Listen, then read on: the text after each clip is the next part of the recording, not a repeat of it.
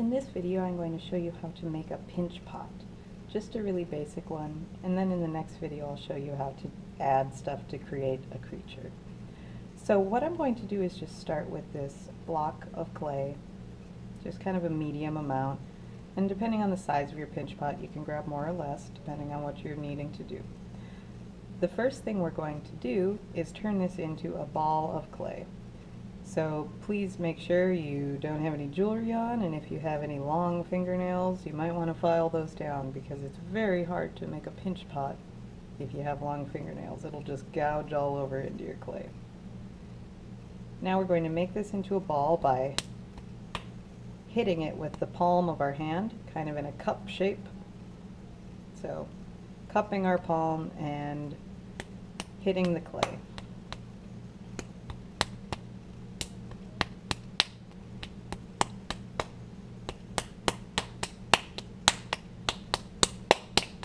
Try not to fold the clay over on itself, because if you do that you're going to create air bubbles.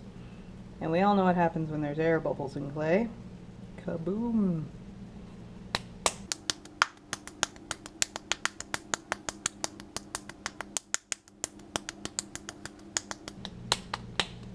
So I'm just kind of going from every angle, not just staying on one side.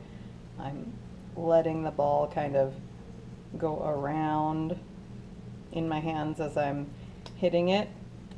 You can roll it in your hands, but that's not always the most effective. Sometimes you need a little more force.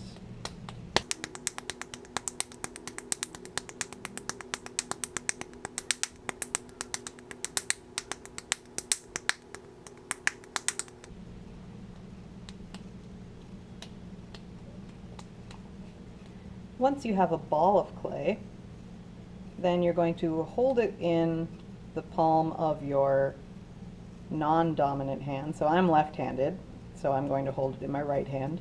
If you're right-handed, you'll probably want to hold it in your left hand.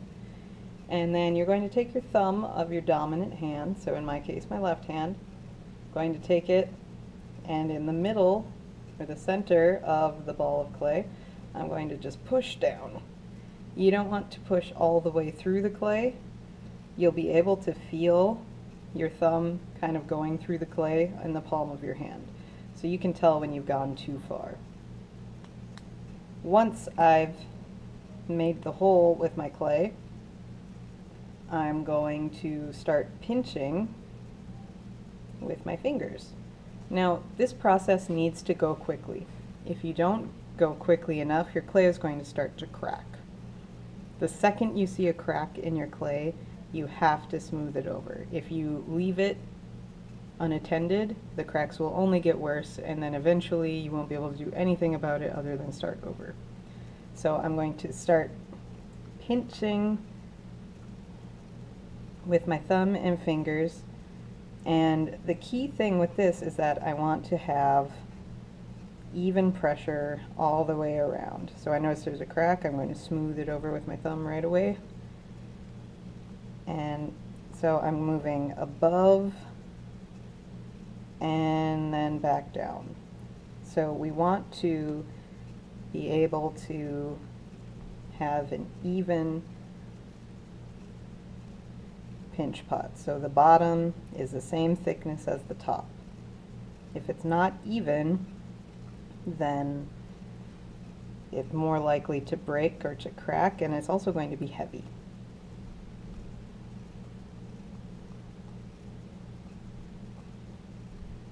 So if we look here at the top, these edges are starting to get kind of cracked.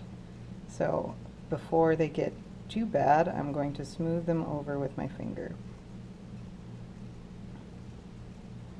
Anytime you start to see cracks or anything like that, you want to smooth it right away so that they don't become a bigger problem. So I'm going to go back towards the bottom and start pinching. I'm kind of smoothing it with my hands so we can see it from this angle. Kind of moving around in a circle with the same amount of pressure as I move.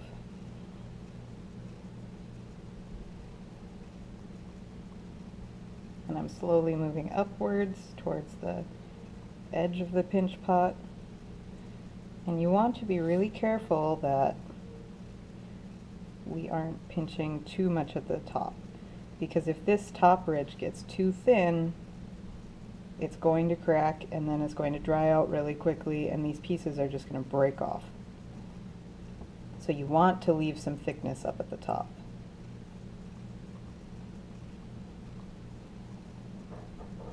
And at this point is where you can start shaping your pinch pot. So if you need it wider, you're going to want to kind of pull outwards with your fingers, so kind of pulling out. If you want it longer and taller, you want to kind of be pushing in with your thumb. So I'm kind of pushing in with my thumb, not pushing out with my fingers. That's going to make it kind of longer instead of wider.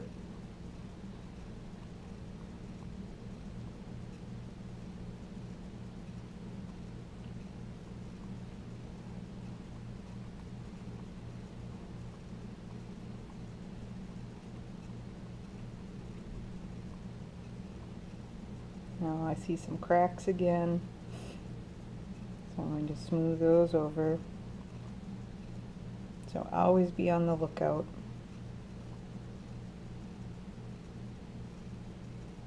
And if your clay is new, if it's good in plastic, then you shouldn't have to worry too much about cracking. However, some people, for some reason, their hands just tend to suck moisture out of clay. And I've never quite figured it out. It seems like just some people's hands are drier than others, so they take the moisture of the clay much faster than other people.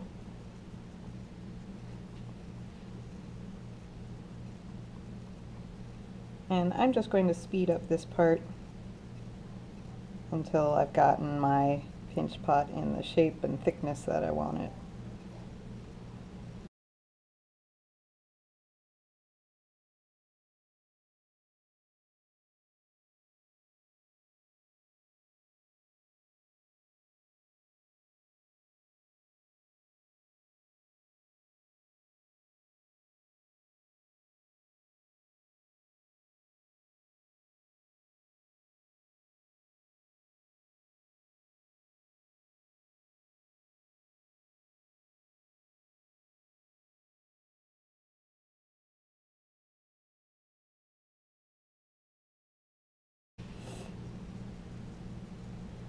Alright, so we have a basic pinch pot.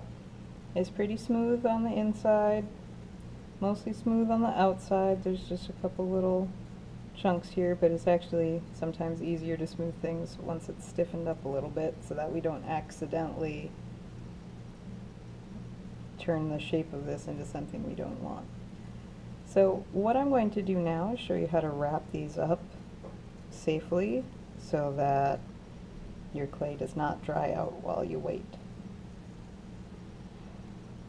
When we need to wrap up our clay, take a piece of heavier plastic, so a nice thick garbage bag works well, or the bags that the clay come in if you have extras.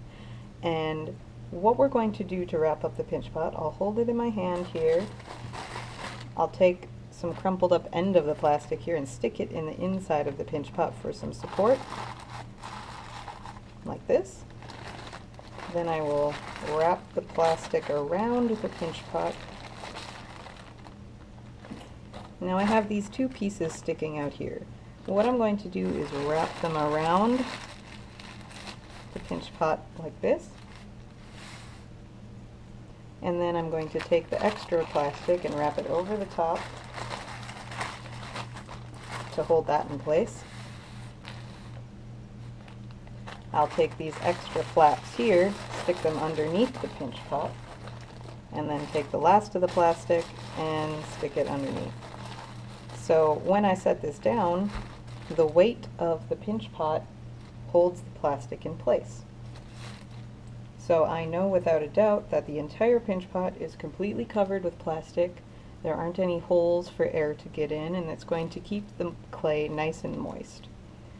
If there are any holes in the plastic and air can get in, your clay is going to dry out very quickly. Now if you're in a space where there are a lot of people using clay, what you're going to need to do is label this, because if everybody's making a pinch pot, they will all look the same, so it's going to be very hard to tell whose is whose. So take a piece of tape and a Sharpie and write your name on the piece of tape and stick it somewhere where it's going to be easy to see. Now, you don't need to use the tape to close up the bag. In fact, that's actually a bad idea, because the tape, if you try and take it off, might rip the bag and then you'll have to throw out the bag. So I like to just put the tape somewhere that is easy to see and then use my clay to hold the plastic shut. Once you've done this, then you're ready to put this away and clean up all of your stuff. Stay tuned for the next video on how to attach pieces of clay to create a sculpture.